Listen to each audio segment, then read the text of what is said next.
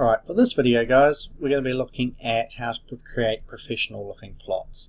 Alright, so these are not ones that are just messing around plots, and not ones that you just push print screen and then stick in your report.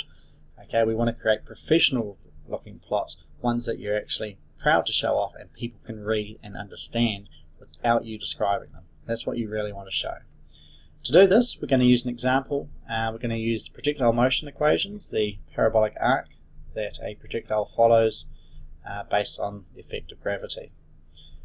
So, based on the physics, we know the position of it as a function of time, gravitational constant, the initial velocity, and the initial angle that we threw or fired the projectile at. Right, so you can get that from Wikipedia. What I'm going to do is I'm going to enter this as a script into MATLAB.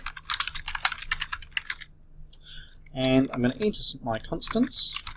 So let's say V0 is 5 meters per second. I always recommend you add the units in as comments, as I've done here. G equals 9.81 meters per second squared. And the initial angle that we throw it at, I like to think in degrees.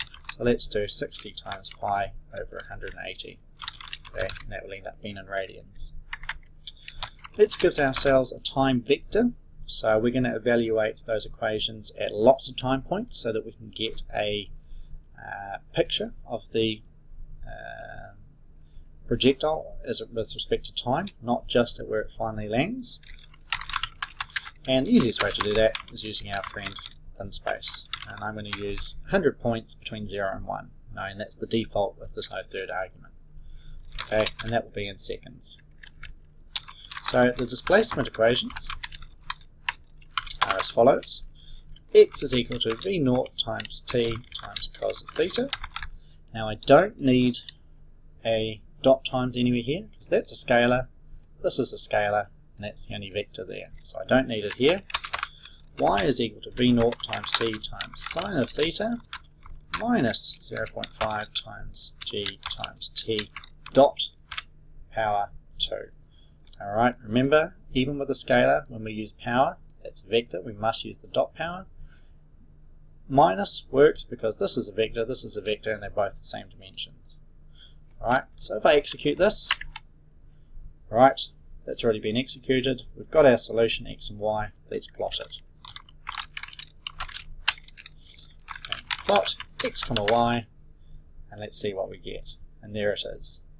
Right, x-axis, y-axis, and we can see that at some point crosses through that x-axis and our projectile goes underground, for example. Okay, remember it's only a simulation, perhaps we threw it off a cliff. But we see that characteristic parabolic arc that we're expecting. Alright, let's improve on this plot to a point where you should be prepared to at least show it to somebody else, because at the moment, absolutely not. Nobody can tell what you're showing here. You can take a guess, it's a parabola, and that's probably about it. So the first thing we need to do is document that plot. So title, projectile position, we'll give it a label on the x-axis, so x position in meters, and a label on the y-axis, the y position in meters. Once again, you must have units, alright? It simply doesn't make sense to put a plot up without units unless you're plotting a value that does not have any units, a dimensionless value. Alright, so now we're getting to a point where we basically say, okay, we're happy with this. This looks alright. What we could do is just help out the user a little bit more by adding in a horizontal line that shows where 0 is. That just helps the user work out when it's actually crossed and gone underground, or let's say off the cliff in this particular simulation. Alright, what I've done here is I've said between the x-axis limits, so that's at 3 and 0, and at the y point 0 and 0, draw me a black K with a dash line, as we see there. Alright, you can add in these little customizations after each pair of plotting arguments. This is one students like to do. Make it a horrible colour like yellow so you can't see it. It looks even worse on the projector, so make sure you choose sensible colours. R for red, nice and easy to see, nice and easy to interpret this diagram. From this, I'd be pretty confident that someone will be able to understand what's happened here. Alright, what we're going to do is we're going to add in the y position now as a function of time. So I think that would be quite interesting to see as well. What we're going to do is we're going to put it on the same plot, but we're going to divide this window into 3 separate plots. So we're going to have 3 plots, 3 rows by 1 column and this first plot will be in position 1. So if I run that, you'll see that now this is in this top part here, and in position below it we're going to plot t versus y. So now we can see with respect to time what happens to the arc. Alright, of course we must always give it always label it. Remember this time our axis is time. Okay, so that's starting to look not too bad. We can see the y position versus x position. We can see the y position versus time in terms of when it reaches its maximum peak and comes back down again. So you can basically estimate which time it is. One thing I also want to do though is I want to be able to plot the velocity of our projectile. In this case we've got the equations here which allows us to give the velocity. So let's implement those. Velocity equations.